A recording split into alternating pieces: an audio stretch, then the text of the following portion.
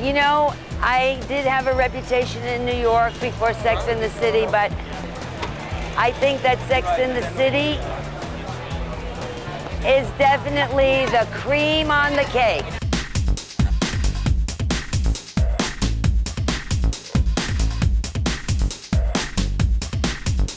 The thing that I really most enjoy, I really do love to be in my shop with my customers.